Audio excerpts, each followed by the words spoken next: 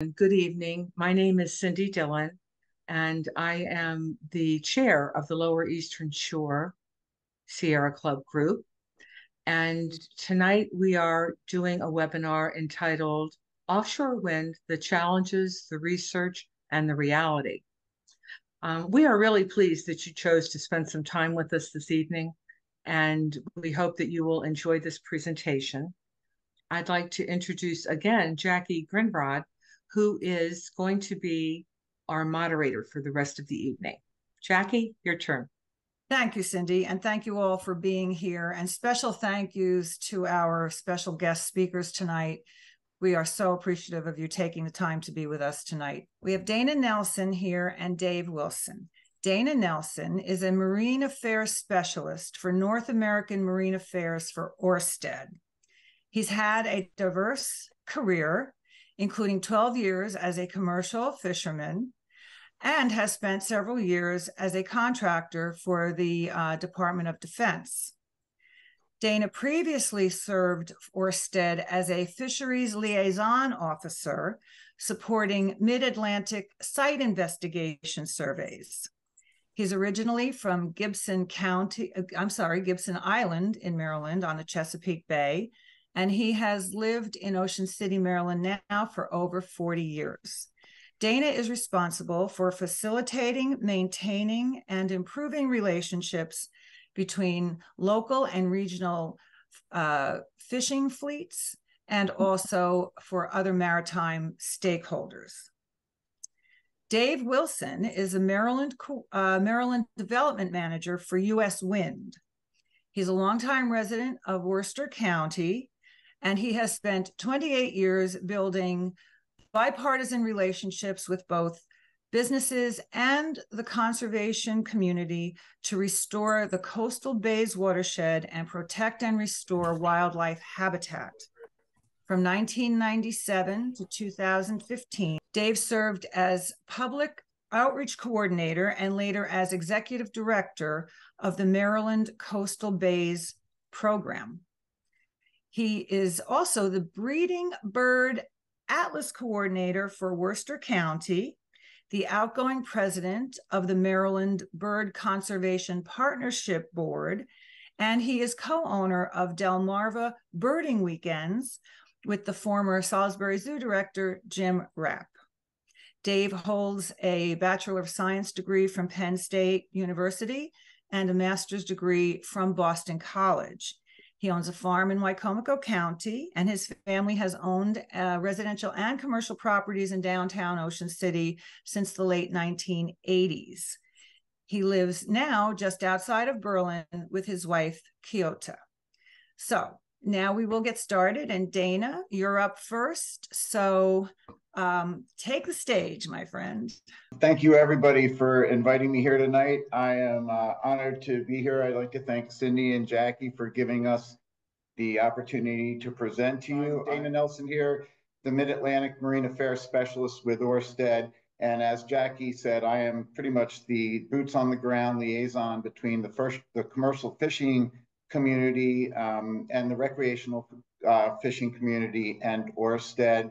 Our specialty pretty much resides offshore with lighting, marking, signaling, navigation, and all of those things that are associated with an offshore wind farm. But again, my primary focus is with skipjack wind, which some of you may or may not be familiar with, and I'm going to do my best to kind of speed through this in the spirit of time. The Skipjack Wind Project is a 966 megawatt offshore wind farm that's going to be about 20 miles off of the Delaware coast. It's going to generate enough clean, renewable energy to power about 300,000 homes in the region, and it's scheduled to deliver power to the grid in 2026. Orsted's commitment to Maryland is kind of exciting. We've essentially committed to a steel fabrication agreement with Crystal Steel Fabricators in Federalsburg, creating about 50 jobs. Many of you may be familiar with Sparrows Point. It's the old Sparrows Point location in the Baltimore Harbor. We've also committed to an advanced foundation component center in which is essentially and port upgrades to Trade Point Atlantic, which is going to create about another 140 jobs. And where I'm sitting right now is at our O&M facility in the West Ocean City Commercial Fishing Harbor, where we're going to build and construct a zero emissions offshore wind operation and maintenance facility to kind of oversee the Skipjack Wind project. And we do a lot with STEM education and workforce grants to ensure the industry's immense opportunities are available and to everybody and sustainable. Orsted is the global leader in offshore wind. We've got over 30 years of experience in offshore wind. We currently have over 7.6 gigawatts of installed capacity, and that's actually larger. We've got 3.5 gigawatts currently under construction, with over 1,500 turbines, spinning right now, generating great renewable energy in over 28 different wind farms in operation. I am, again, part of the Marine Affairs team, and I'll go through this quickly. We are the primary and external liaisons to the Coast Guard, to the U.S. Navy, Marine Corps, and Department of Defense. We also work closely with commercial shipping in North America, and we are tied very tightly to all the state and quasi-state entities and port authorities, marine pilot organizations, et cetera, and folks of that like. We do a lot of external outreach to the private maritime industry. A lot of, there are propeller clubs like the Atlantic Coast Sport Fishing Association, Ocean Pines Anglers, and other sport fishing groups like that. We obviously have to work very closely with the port and harbor and safety authorities. So we have ongoing and continuous conversations with those groups. And my specialty, again, the commercial fishing industry. Having been a previous commercial fisherman, I know lots of commercial fishermen up and down the East Coast. They have an obvious concern over offshore wind, and it's my job to kind of gather and express their concerns to the higher ups within Orsted. And we also do a lot of work with the Army Corps of Engineers and obviously NOAA in that respect. And we're kind of looked to as some of the authority in offshore wind since we've been at it for so long. Our team, we'll blow through this, consists of a lot of ex-Coast Guard and military individuals, as well as commercial fishermen. And it couldn't be some of the brighter, they are some of the brighter people that I've ever worked with. And what I've done, Cindy gave me a few questions, and rather than go on and kind of beat our chest and talk about offshore wind, I'll try and tackle some of the questions and then, in the spirit of time, kick this over to Dave. The first one was, are the wind turbines as close together as possible, or could they be closer to minimize the area impacted? And I really like that question because I've done a lot of work in spacing up and down the coast, but the spacing between turbines is determined on a project by project basis. And it weighs out multiple variables, including minimizing wake effects between the turbines and maximizing the footprint of our lease area. The current projects along the US and Atlantic coast propose a spacing of a 1-by-1 nautical mile. And you'll see on the next slide why that kind of helps the maritime industry, but in some aspects hurts the offshore wind industry from an efficiency standpoint. But that 1.1 or the 1-by-1 nautical mile spacing is very good for navigation. These slides are kind of interesting because what they show on the bottom is a Hornsea 2 layout. And if you look at the bottom layout versus the top layout, you'll see a wide difference in the way that these two have been set up and designed. This is kind of an older school thinking. And what you'll notice is what we call a packed border or a packed front end. You'll see a lot of these turbines are right next to each other, and they're done so to maximize the efficiency of like a northern wind coming in this direction. But what that does do is it kind of fragments or scatters some of the wind behind them. So you'll see the rest of them are kind of clustered in there. And that doesn't bode well with navigation. It's a lot harder to drive a boat through something like this than something that laid out in a 1-by-1 nautical mile square scenario. The result of this layout comes from hours and hours of outreach with the commercial fishing world, with the pilot associations, with the shipping world, and they all decided and recommended that we go to kind of a 1-by-1 spacing for the simple fact that you can see on this next slide, it gives you the ability to transition or go through a wind farm with a very easy and confident layout from northeast to southeast, northeast to southwest, east to west, north to south, and vertical and diagonal accesses. And from being a commercial fisherman myself, I would have no hesitation in being able to navigate through something that is literally spread a mile by a mile apart. The consistent turbine marking and lighting to aid the navigation and safety operations is in accordance with the U.S. Coast Guard guidelines. So we've managed to work out a unique lighting and signaling scenario for the entire offshore wind farm. And again, another question that you had is, can you clarify about the known impacts that exist with installing wind turbines, as specifically as it relates to seismic drilling, substrate disturbance, and sound impacts? And one thing I know Dave will agree with, the seismic word has been used entirely too much in offshore wind, because seismic drilling does not take place in offshore wind in geotechnical or geophysical survey work. So that's one of the things that we've been beat up about that really doesn't exist. The process of driving a monopile foundations into the seabed does emit sound under the water. To limit any potential negative impacts on marine mammals and other species, we use noise reduction techniques and technologies such as double bubble curtains. It sounds kind of funny, but a double bubble curtain is exactly what it is, and you'll see one of them in a second. In addition to some of the above protected measures, the foundations for substations are installed in the exact same manner as the turbine foundations. This is kind of some of the mitigation. It's a neat looking picture. It's kind of active, but what you're seeing are actual pictures of bubble curtains in action. And what a bubble curtain does is it creates a wall, a vertical wall of bubbles that help contain the noise within that circle. And a lot of times we'll use either a single or a double bubble curtain, say that fast a few times, to help mitigate some of that additional noise. Another question that you had was, what do we know about the disruption to the acoustic environment when both wind turbines are installed during drilling and when they're operating? And again, we know that monopile driving process creates noise underwater, and we utilize, again, some of those noise reduction technologies to limit that impact.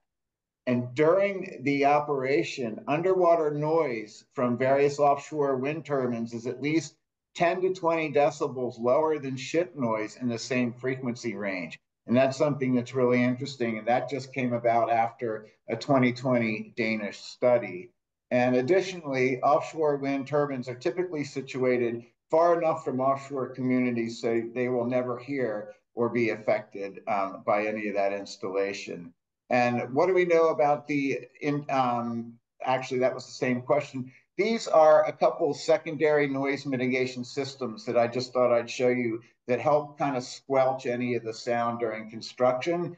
There are, again, single and double bubble curtains. We have what is also known as a shell and shell system, where there's essentially a sleeve that goes around the monopile that's being driven, and that helps break down the noise. And there are other systems that essentially wrap pilings with foam and nets and also have hydrosound dampeners that really go a long way in mitigating any of that. And again, there are a lot of questions that center around best practices. During all phases of offshore construction, including the foundation installation, we employ a range of protective measures to ensure that there are no adverse impacts to marine wildlife. And you've just seen some of them.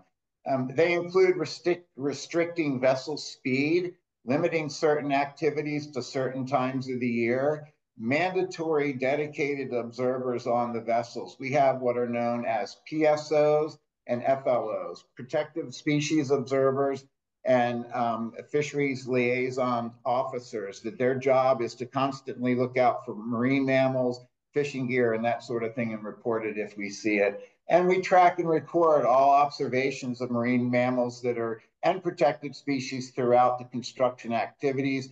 And additionally, the Skipjack Wind Project will continue to monitor the lease site for wildlife impacts conducted and proper mitigation as needed. And we do fisheries studies 2 years before, 2 years during, and 2 years after. And we've already talked about the bubble curtain, so I'm going to bounce right on past that one. And another question, and it's the last one, and in the spirit of time, I'm not sure when I get yanked off like the old Gong Show, but another question was, has the contractor obtained seabed topography for the areas where the turbines will be installed? If so, how confident are they in that the turbine equipment will be securely attached to the seabed and not affected by winds and tidal currents in that location? And I can say long before these locations are picked, Skipjack Wind is currently, prior to and during, we're in the final stages of a geophysical survey and have already conducted geotechnical surveys of those lease areas. And that's exactly what those surveys do. They monitor the bottom type, the structure, they take a look for any archaeological things that we should avoid, if there's any known shipwrecks or historical things that we should stay out of the way, or unexploded ordnances and things like that that we have to avoid. That's what those surveys help us identify. That information gets analyzed and it's used to inform where the best place to install the turbines in the lease area are. And we were the first energy company to use to transition to clean energy from fossil fuel. And today we operate more offshore wind energy projects than any company in the world. And we use a lot of that experience to ensure that our projects are constructed and operated in the best ways possible. And this kind of gives you, as kind of wrapping this up, a little bit of an example of some of the side beam sonar stuff. Some of you may have noticed a vessel in the commercial fishing harbor for the last 2 weeks. I think tomorrow is going to be the last day that it's here. Looks a lot like this boat, and they were out there doing some very benign geophysical survey work. It's like sending a depth finder down to the bottom and receiving a signal back up to a kind of a multi-beam streamer that kind of measures the return, and it gives an idea of the bottom composition. And in the spirit of time, I can go forever, but I think I will wrap up and let Dave take over. And I've got plenty more ammo for any questions and anything that may come along after that. Thank you, Dana. Thank you. That was amazing. I'm sure that generated a whole host of questions, actually. And now I apologize for being in fast forward mode, but there's an awful lot of ground to cover here. No, that's okay. We have questions coming down at the back end. So now, Dave, we will switch over to you, and the stage is yours. All right. I'll try to share my screen as well. And thankfully, Dana actually answered a lot of the questions that you had the same manner that I would have answered them. So that's good. So we don't have to rehash some of that. Well, again, thank you. And thanks to Dana, who's my competitor, but we're also friends. Actually, Chris Basin, who works for Delaware for Orsted, is one of my best friends. So it's always good to see, some friends on the call. And again, thank you, Jackie, and to the Sierra Club, the Lower Eastern Shore Sierra Club, for having me tonight. It's a labor of love for me, and probably for Dana as well, doing some of this work. And the team to work with are really great. So we're really lucky to be in this. So again, I'll show you the lease area in a second. It's about 80,000 acres. We have about 1.1 gigawatts under contract right now, which again, I'll talk about in a second. We have a great development team, which I mentioned, and we're actually based in New York City, although some of the capital is Italian capital, but we're based in New York City, at least Apollo Management is, and our office is at the top of the World Trade Center in Baltimore. So US Wind has an office right in Baltimore, which I'm at once or twice a month, roughly. As a lot of you probably know, the Biden administration has very ambitious goals for employing wind offshore. Right now, there are only 2 projects in the water, about 7 turbines, some being built as we speak. So not a lot going on, despite what you might see online about everyone killing whales and things. But I could talk about that in a second. As you can see from here, basically from Maine to Virginia, we will have offshore turbines potentially based on the projected, ideas about lease areas. And then, as you probably saw over the past several years, starting with the Governor O'Malley, and then certainly the Power Act signed this past year into law by Governor Moore, we have a lot of advantages in Maryland because Maryland is a forward-thinking state, and we, have been able to take full advantage of that. So again, this is our lease area off of Ocean City.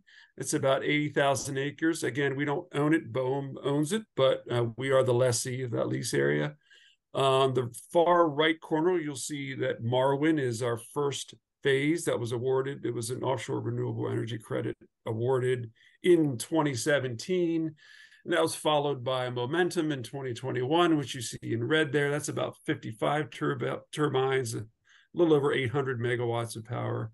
And we still have all of what you see in, I don't know what color you call that, sort of greenish on the western side of the lease area to be awarded by hopefully, the state of Maryland or another state. We could fill that lease area with an award, preferably from Maryland, in that lease area. And turbines there would be as close as about 11 miles from 84th Street. So that would be the closest turbine. The lease area itself is about 10 miles away, but the closest turbine to Ocean City would be about 11 miles.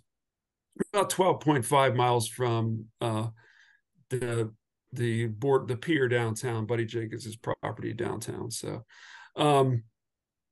again, I'll try to answer some of your questions that you had and elaborate on what Dana said as I go through this presentation.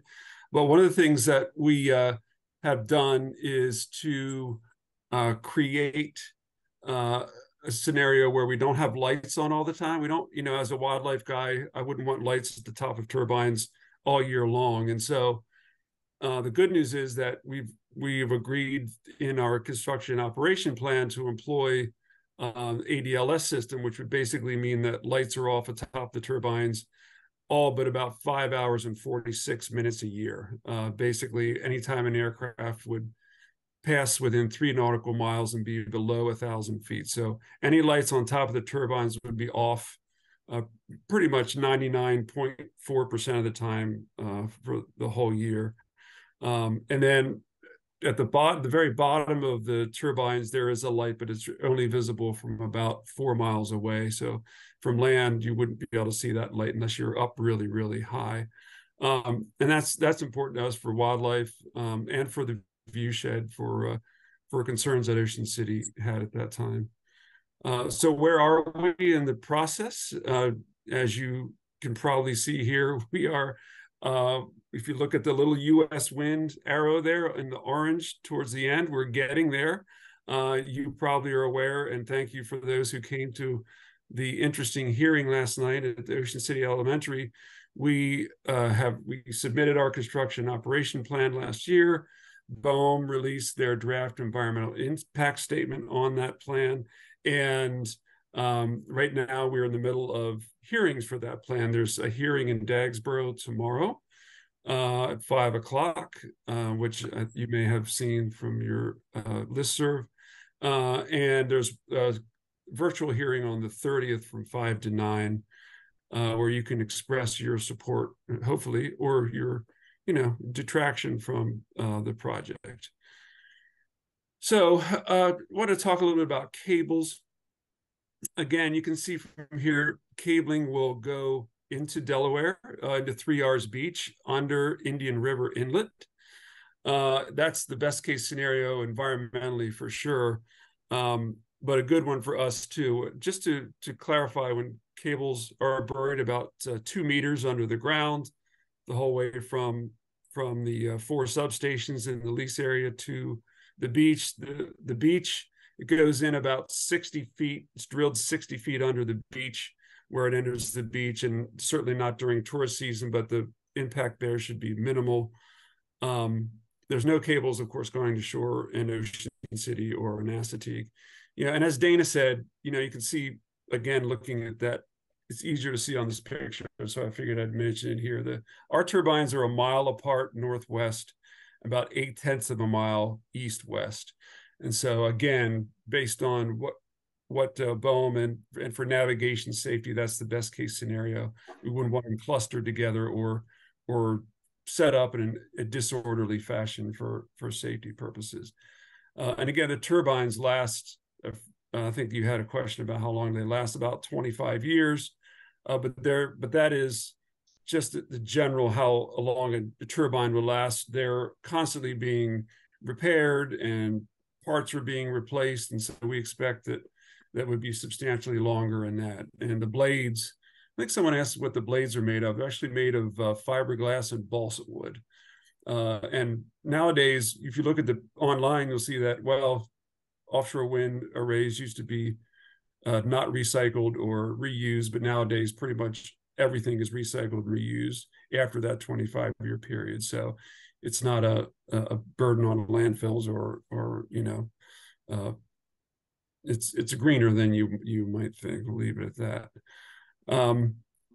So the turbines that we have are really great for artificial structure. So we took some folks out to Virginia where there's only 2 turbines.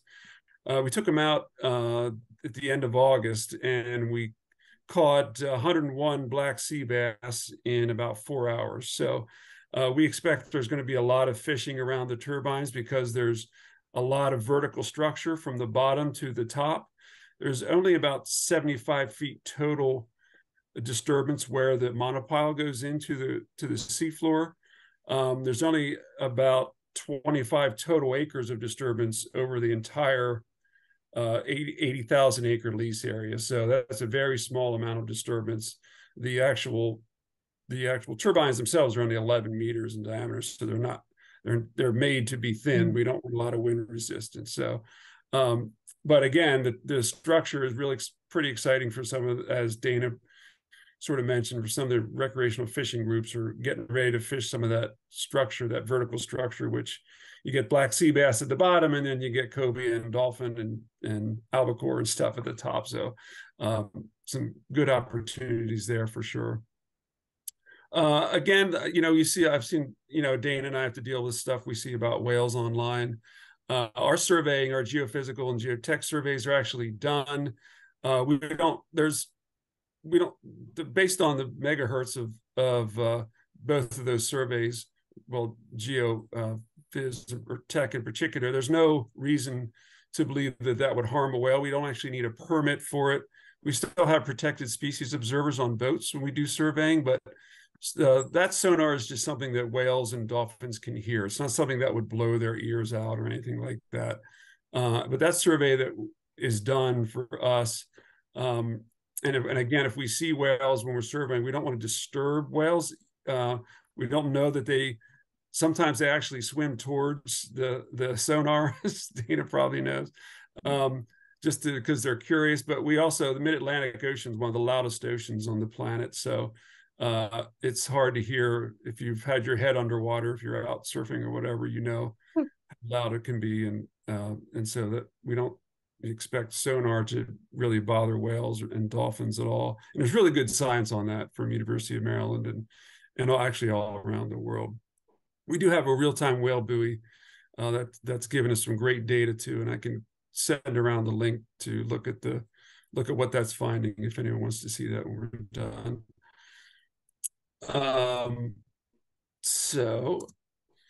Again, we talked about, I think I have the same exact photo that Dana had. We have double bubble curtains that we employ during installation. The monopiles take about 2 hours to put in. So there's no seismic blasting or anything like that, like Dana said, but they're just hammered into the ground, and BOEM sets the how loud that hammering can be. So you can't do 5 hammers that are really hard. You have to do 200 hammers that are, softer.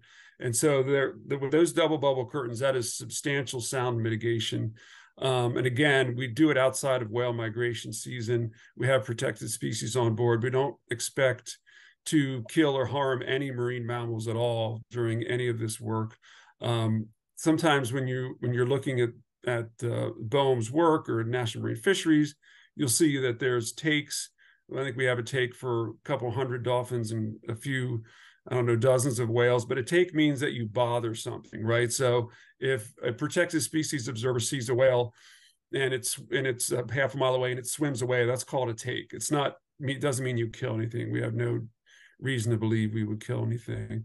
And again, we gave UMCs $11 million to do lots and lots of good research, some of which I'll show on the next page. But our real concern is vessel strikes, and that's why we have protected species observers. And then commercial, we don't. One of the biggest problems for North Atlantic right whales is commercial fishing, and there's no North Atlantic right whale that exists on Earth that doesn't show some sign of commercial fishing gear entanglement. And that's 350 animals. So we have to be real careful with North Atlantic right whales for vessel strikes, but also working with our commercial guys to give them what they need to avoid that as well. I could go on forever about all of the work we're doing. We do digital avian surveys for birds. We're still doing those. I love to look at that data because being a breeding bird atlas coordinator for Worcester County, I really enjoy the bird data. We do acoustic monitoring for bats. We have benthic surveys, not just in the ocean, but in the inland bays in Indian River Inlet area and in Indian River Bay. We also do acoustic monitors and detecting for a whole range of species, birds, bats, and fish. And so we're getting some really great data that no one has ever had before. I actually go out with them on the fishing surveys, and that's all going to be public data. So we're really excited about sharing some of that. Again, Dana sort of alluded to some of this, but we are working with Warwick Community College. They are basically structuring their trades curriculum around wind turbines. This is a photo from their new building they have. They have a whole training section on wind turbine, maintenance, et cetera. And so we're real excited about working with them, working with the Lower Shore Workforce Alliance as well, who just recently got $700,000 for the Maryland Works for a Wind grant. I think it's worth noting too that, we're doing everything we can to hire union labor in minority-owned businesses, and we have full-time staff, multiple full-time staff on those issues alone. And I think we're making some really good progress there. Again, you look at some of you are probably familiar with Sparrows Point. Dana alluded to it. We're going to set up an East Coast turbine and manufacturing facility there. I'll talk about that in a second, but there's a lot of jobs total for both Morrowind and Momentum's, about 5,460 jobs. 100 plus will be at the local O&M facility in West Ocean City, where we'll also have once we settle, luckily Orsted for them already got into a good spot, but there's not a lot of real estate there.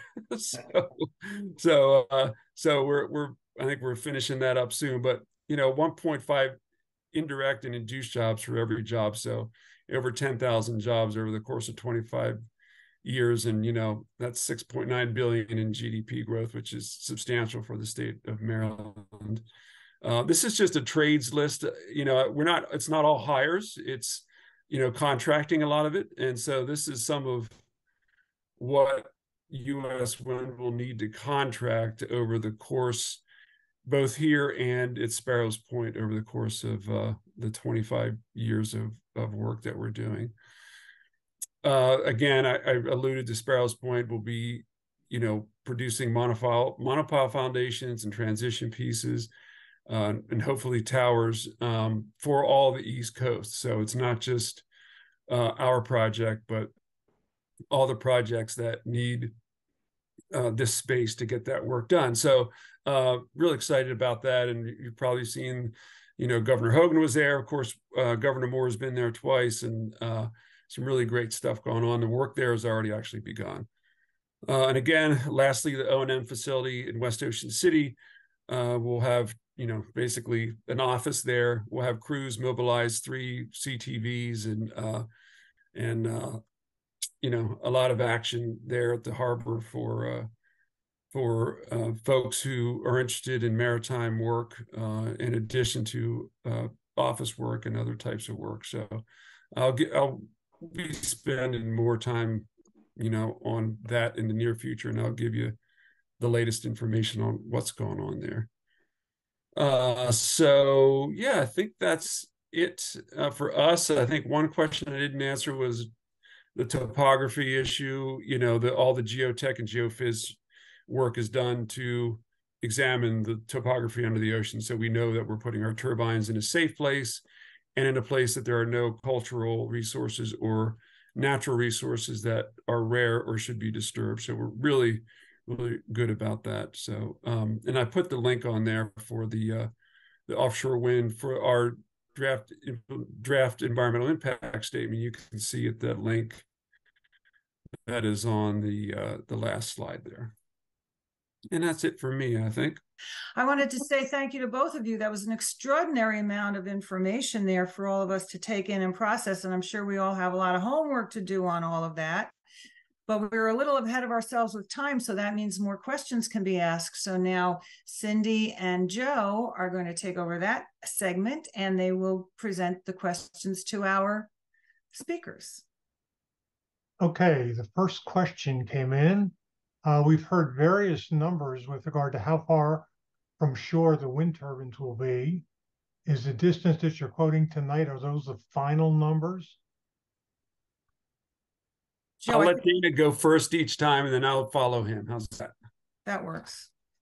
So sounds good. The distance, yes, the distances that that I was speaking of are our final numbers. Yes, sir.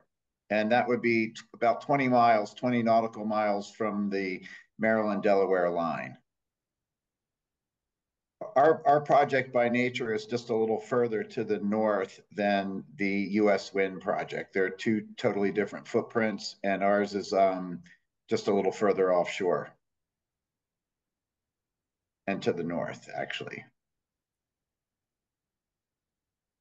Yeah, so right now for us, the closest turbine based on the 2 awards that we have would be 15 miles away. But our lease area goes to 10 miles with a 1-mile separation scheme, which would put the closest turbine to 11 miles if and when we're able to fill out the lease area with another offshore renewable energy credit. So, and that's about 84th Street's the closest spot. The Boardwalk Pier is about 12.5 miles from, if that were to be filled out. Thank you, both of you. The next question is, what are double bubble curtains made of?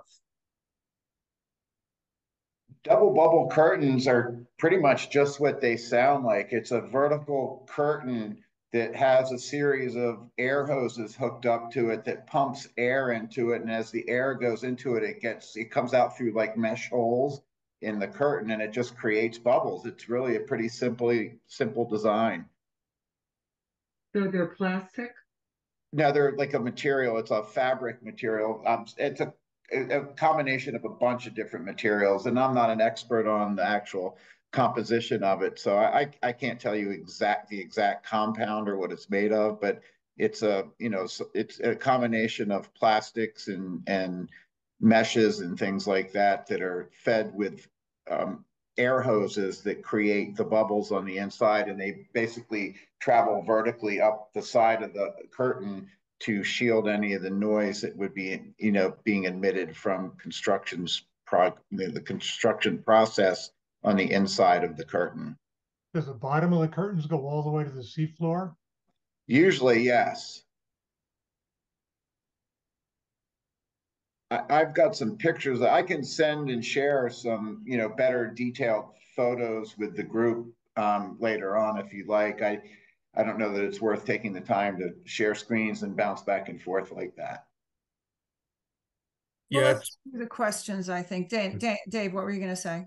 I was going to say, yeah, generally the ones we use, I think, will be going from from the surface to the floor. But it is a really good industry standard. I mean, the science is really good about mitigation from megahertz. And so just so there's no whales with their head up against it, we wouldn't expect any damage to any marine mammals, certainly from the pile driving. And again, we only do one monopile a day. It takes about 2 hours and outside of whale migration. And one of the things that Dave mentioned earlier is the PSOs, the protective species observers, in relation to viewing, if they see marine mammals and marine life, there are a lot of times they will stop the actual construction process. And then there's a slow procedure to get cranked back up. So they'll shut everything down to nothing. So there's no sound at all. And then once they're confident that those mammals are out of that area, they slowly bring things back up. So it starts off at a very slow pace and then it winds back up. So the sound doesn't come back to where it was. It slowly increases back up to working levels, which is the most that anybody could possibly do. Yeah, if there's any cetacean within 500 yards of driving it, we stop. But when we start, we also, even if there's not a whale around, anytime we would start a new monopile, it starts real slow and light, and it gets louder and louder until the monopile is in, just in case there's, there would be a whale or dolphin we didn't see, which is kind of unusual, but that's, again, just an extra precautionary measure. The next question is a two-parter. What are your objections to alternative E, which is habitat impact minimization alternative? And the second part is, how hard would it be to avoid those sensitive areas? Yeah, I'm sorry, Brian. Go ahead, Dave. You want to take that one first? Yeah, I think that one is for our draft environmental impact statement. So, that is a very bad alternative for us for a number of reasons, because it says, I think, 9 or 11 turbines, but it would actually be more like 25 or 30 because they're all randomly spaced apart.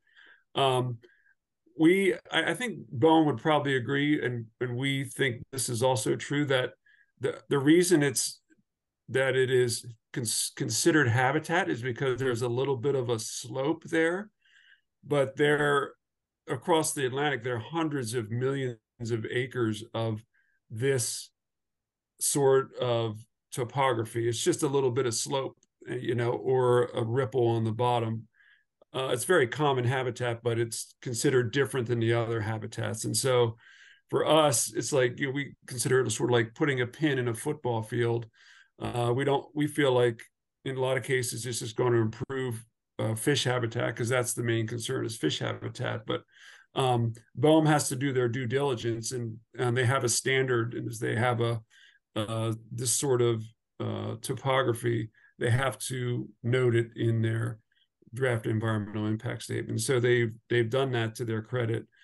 But again, from a wildlife standpoint, from a wildlife guy, I don't think that E is a good option for us, because it would take power from about 150,000 homes in Maryland. So, that's not ideal for us. And again, our whole project at 1.8-ish megabytes would provide energy to a little less than 30% of all the homes in the state of Maryland, all day, every day for 25 years. So that's a lot of energy. One monopile is about 5,700 houses. So, we have concerns about E, certainly. But I think that's a good question, though. Even a better answer. The next one is, are there lights at the bottom of the turbines for boaters? That's a great question. And the way that the lighting marketing, at least the way the lighting marketing and signaling scenario is unfolded, there are lights on the platforms, but they're not like at the water level, but they're high enough and have a wide enough radius so that, like Dave mentioned earlier, as you get closer to them, they're brighter and they're not at such a high frequency where they would be a nuisance from the shoreline. But all the turbines will have a platform, and on that platform, not only will there be lights, but there'll be an alphanumeric numbering sequence as well. So if you look up and you see a alphanumeric numbering sequence, you'll be able to tell exactly where you are in the actual array or in the footprint of the wind farm. And as Dave mentioned earlier, there's also aircraft lighting, which is a very kind of a neat way that it works. It works with a radar, and it turns on when it senses a plane coming into its airspace, and then it automatically turns off as that plane transitions through and exits the airspace. So you're not going to see obnoxious red lighting all the time, just a small portion of the time, as Dave mentioned earlier. One thing I wanted to add before I forget too, now we're talking about visual impacts, is that we took issue with the visual simulations that Boehm had at the hearing last night. We didn't think they were anywhere close to the actual what it would look like. And we told them that, and they have apologized and are going to change that because they took a closer view and it makes it look like the turbines are right in your face. And that is not how the industry standard for visualizations work.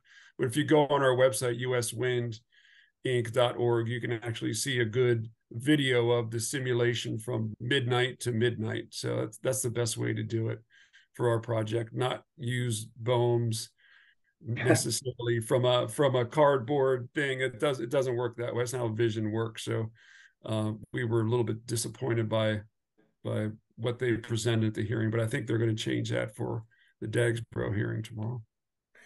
So how are we going to get that information to the 300 people who took pictures of that and are spreading it around? Well, to speak to that as well, Cindy, and Dave's spot on with that. You know, the first things I mentioned was when you look at whether or not it's the U.S. wind viewshed simulation or whether it's an Orsted skipjack wind viewshed simulation, they always seem to be, and I can understand why, at worst case scenario, and they're always at an elevation that is atypical to an average 5 or 6 foot human being standing on the beach. So most of their vantage points are from 16 feet up or the third floor of a balcony, where that totally changes your viewing plane. And as the curvature of the earth dictates distance offshore, things obviously get further away. And with the whole viewshed simulation, they always show the turbine with it forward facing, you know, with the blade oriented perpendicular to the beach or parallel to the beach. Whereas in a lot of cases in the summertime, our predominant winds are out of the south. So June, July, August, it's southern, you know, southerlies all day, sea breeze. And the turbines are going to be facing to the south, not to the west. So you'll be looking at a side profile versus a front profile the majority of the summer. And I cross the Delaware Bay on a weekly basis, and there is a turbine at the University of Delaware, and the Delaware Bay is 14 miles across. And almost every trip when I go across the Delaware Bay, I cannot see that turbine until I'm about halfway in the middle of the Delaware Bay. And that's because the actual atmospheric conditions in the summer months, hot, hazy, humid conditions, don't allow you to see as far. And the only time you can really have that good, from running a commercial fishing boat in from offshore at night, I can tell you that in the fall, I can see shore from about 13, 14 miles away. You start to see the condos. It looks like a mirage. In the summertime, I cannot see the beach at all from that distance offshore. So there are a lot of different conditions that go to the view shed. And I agree with Dave 100%. That I didn't see it, but I saw pictures of it, and that was kind of grossly misrepresented. It's worth noting too that some people want to see turbines, right? I know a lot of, our supporters, they're like, oh yeah, we're moving forward. This is a beautiful thing. There, if you've been to Europe, there can be quite beautiful too. So, there's that. Amen. Absolutely. Ready for the next question? Yes, Jeff. Okay. It was stated that wind turbines are recycled. How are they recycled? What are the recycled products used for? I can tell you since 2021, Orsted now recycles 95% of all of their turbine blades. And the 5% that they haven't or aren't recycling right now they're staying out of landfills. So there are no turbines, no turbine blades going to landfills. And what they typically do, as Dave mentioned earlier, they're usually a composite with balsa wood, and it really varies from manufacturer to manufacturer what they're made out of. But one of the neatest things now, most of us are familiar with concrete, and concrete's made out of sand, and there's like this dust component to it. And they have figured out a way to grind these turbines up and use the dust in concrete, as well as a number of other things. So we're, through academia and through a lot of other ways now, no longer are these blades being buried and being disposed of in landfills. They're all being reused, repurposed, or recycled, and we're happy with that. Yeah, the steel is largely recycled, and the rest of the components are reused in some way. Okay. What mitigation strategies are used to reduce impact on birds? Well, I can tell you, we have done lots of studies to start with in terms of birds. We have the avian bat and bird specialists that work for us. That's all their job to do is. And as far as mitigation, obviously we have researched flyways, the Atlantic flyway in those areas. And when BOEM puts these lease areas up, it's a combination of studies that determine where those lease areas are. So there's been a lot of preliminary work outside of just the offshore wind companies that look into that. Like the gentleman mentioned earlier, the lease areas are determined after a lot of scientific studies, Bethnic studies, avian bird studies, fishery studies, and the skipjack wind footprint from a fishery standpoint, less than 1% of the commercial catch came from that area. And in addition to all of the other studies that go into making sure we're not interrupting birds, the lighting has been changed to, in some instances, lightings have been, the light viewing radius has been cupped or domed so that it doesn't, attract birds or it doesn't affect any of the birds. The biggest issue that we were told that we have in our area would be bats. And I have been a commercial fisherman here for many, many years and spent a lot of time on the ocean, and I've never seen a bat offshore. So that's the best I can do on that one. And I can certainly put people in touch with our bird and bat specialists that could probably talk about that much better than I can as a fisherman. There was a similar question coming up. What is the truth, the response about people have concerns about birds getting killed? I'm happy to talk about birds and bats. If you want to yield the floor, Dana, unless you want that one too. No, I was you. going to say I've got a slide on that one, but you're the bird man. I can tell you right now that to really dummy it down, and please don't take it personally if you've got one in your lap, but your home kitty cat kills more birds a year than offshore wind farms do, and that's been kind of the biggest eye opener. And glass buildings, there are a lot of other things. And we just did a study in the UK, a 2-year bird study, and 0 birds were killed. And I've got that study on my computer. So I know there's a lot of work that goes into it, but Dave's the bird man. Yeah, so well, just real quickly with bats, we haven't had any bat detections in our lease area since we started monitoring for them. So we don't think there are a lot of bats flying offshore, nor did we probably ever, but we want to do that just to be on the safe side. For birds, one of the things that the monopiles have is anti-perching. There's no way we want to make sure there's no way a bird can perch on the monopile and then fly off and get hit by a blade. But for passerines, passerines fly at 2,000 to 4,000 feet. That's your thrushes, warblers, vireos, etc. Things that I count, here. And they fly on the mid-Atlantic pretty well within 10 miles, usually 8-ish miles offshore when they're flying from, Nova Scotia or wherever south. And so we don't have really major concerns about birds that are night migrants, like birds that run into buildings in Baltimore and stuff, getting hit or running into turbine blades. A lot of the really good work, and again, I used to do the legislative work for Audubon, and Audubon is a big proponent of offshore wind. They're not a big proponent of wind inshore on mountaintops. I'm not really either. That's just my position, not U.S. winds. But I am a big proponent offshore because, the passerine issue, I think, is not a problem here. Once in a while, we'll see a boat captain that has, a prothonotary warbler or a junco 45 miles offshore. Well, that bird would be dead without that boat. So those birds are way off course, and just a handful of birds there.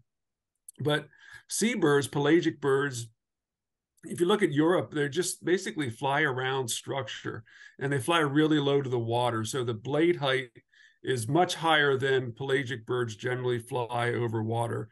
If you watch brown pelicans, which generally aren't that far offshore, or other birds, seabirds, they fly real low to the water. And because pelagic birds nest offshore, they're used to flying around structure. So we don't really have a big problem with offshore wind turbines. And bird strike, at least pelagic bird strike in Europe. There are some offshore wind turbines that are probably in migratory routes in Europe that maybe shouldn't have been built, but our particular lease area is far enough offshore that we don't worry about passerines, which would be my main concern. Again, warblers, thrushes, vireos, etc. And again, night flight at 2,000 to 4,000 feet, and then descending on, the beautiful lower eastern shore that we have, or what we have left of it, which is still some good stuff in Worcester County. Okay, so the next question probably concerns that slide last night of incorrect positioning of the turbines. What comparisons do you have on how visible from the shore they will be? Do you have something you could pull up to show what they might look like? I would have to dig for it. I mean, I've got the viewshed simulation video that I could share with the group. And that's what we have to compile and include with our COP. It's very similar to what US Wind has gone through. I don't know that ours looks kind of, just by the nature of the distance offshore of our project, ours probably isn't quite as visible, let's just say, but I can certainly share that with the group and give you guys a link to the whole entire viewshed video.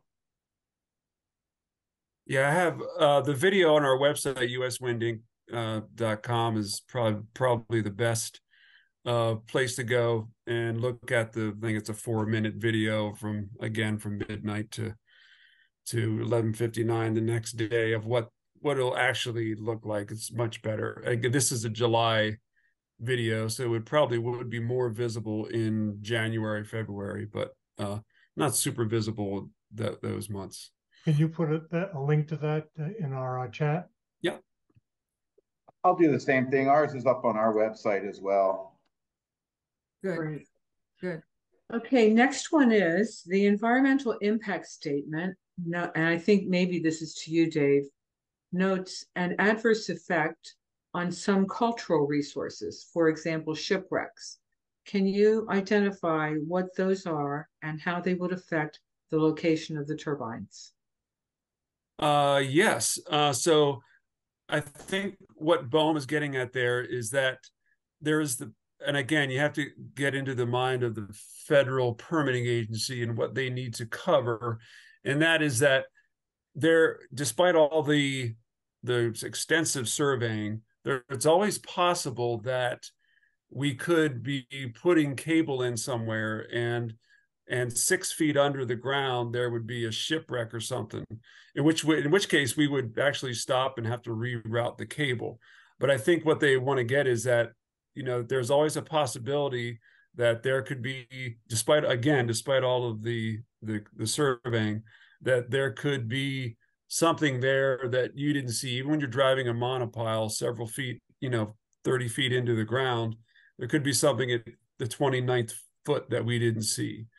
We don't think that's particularly likely, and with all just mostly sand, but that is a possibility. So they put that into, the column as possible adverse effect.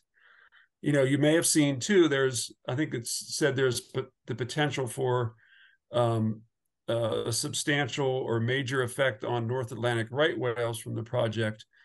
But what they say that effect is not from any of the pile driving or the sonar. It's from the possibility of commercial fishing gear getting stuck in a turbine monopile and a whale getting stuck in the gear that's stuck in the turbine. So that makes that a potentially major impact. But again, that seems like a little tiny bit of a stretch. But again, something BOEM needs to do to make sure they're, covering their bases and, protecting wildlife.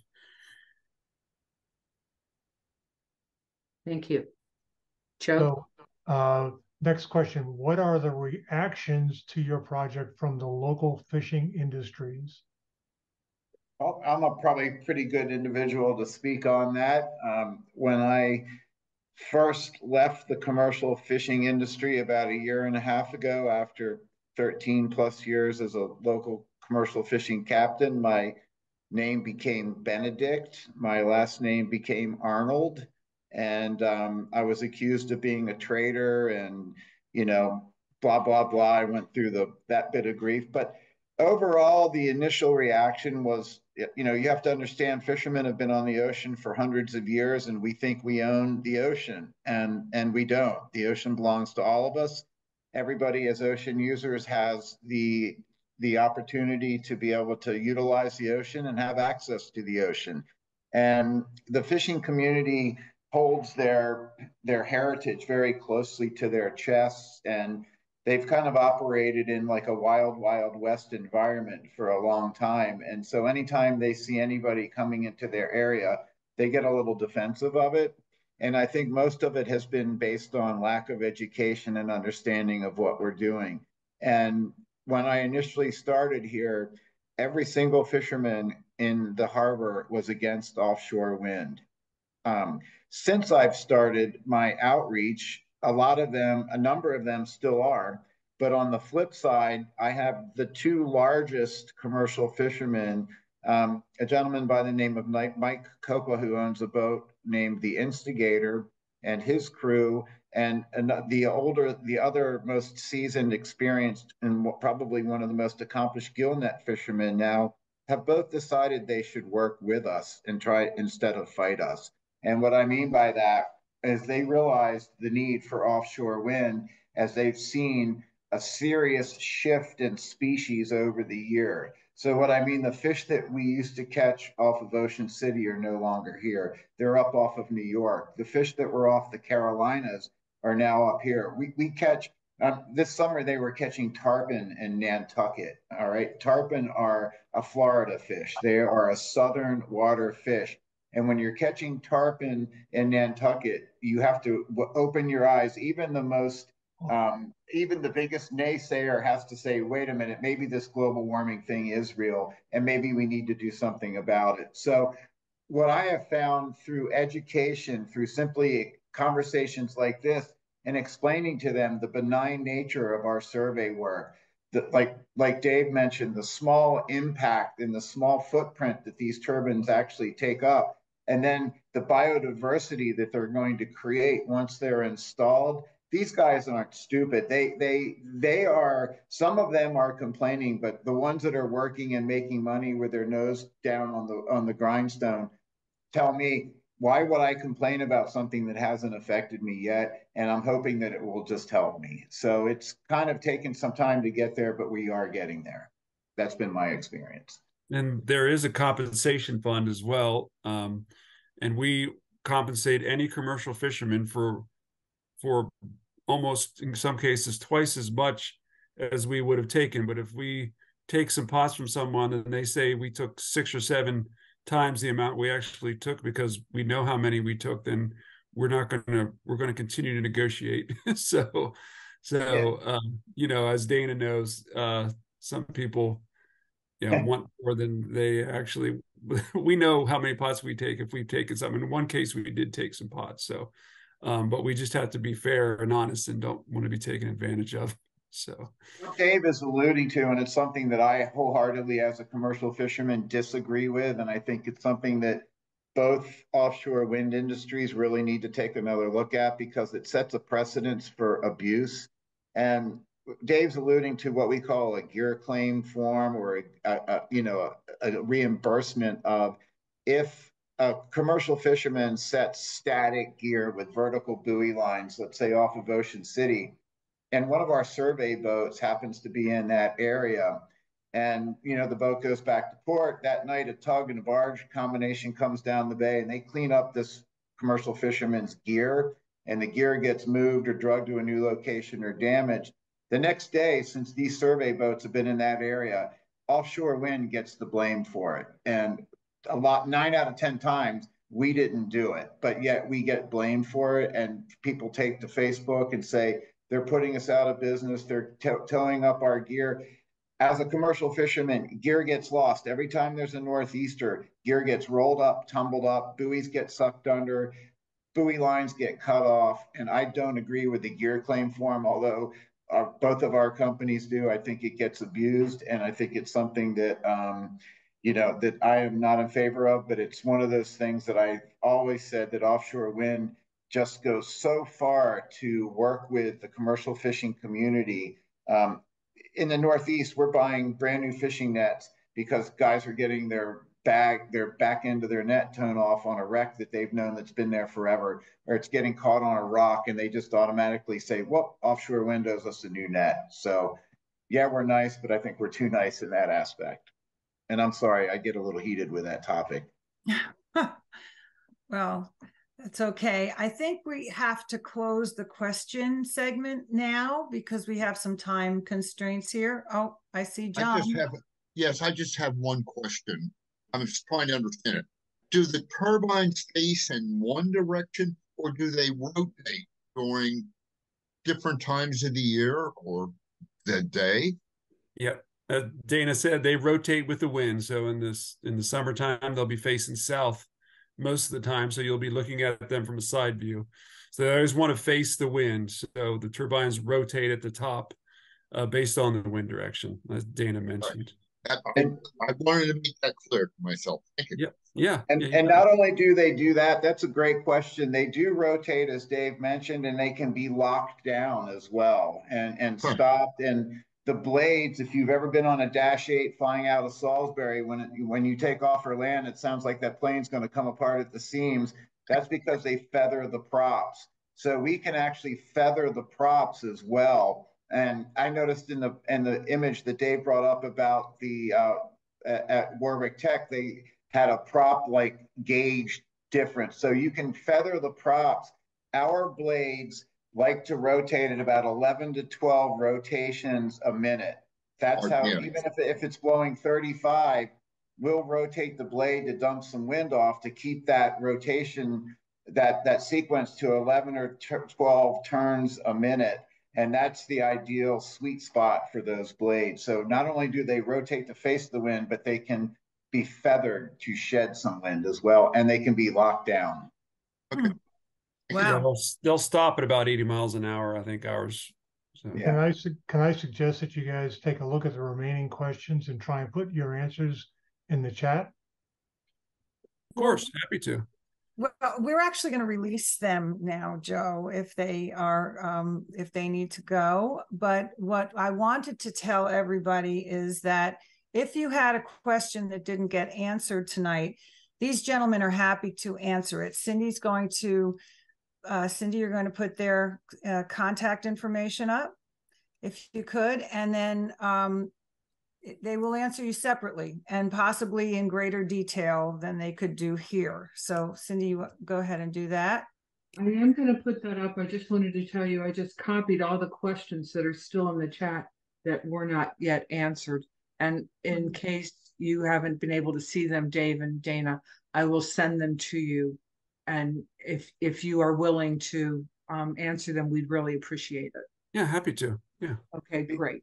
Be glad to. And I'm in West Ocean City on the commercial harbor every day. If anybody's ever driving by, poke your head in the door. I'd love to chat with anyone. You might have some guests. You might have exactly that. Anytime you like. I live in the woods on Cathal Road, so stop by sometime. There you go. That's how. That's us, though, Sin. I know. I'm moving it to the next one. So what I want to say to you gentlemen is that you're welcome to stay for the rest of our meeting, and you're also welcome to leave because we can understand if you may need to do that.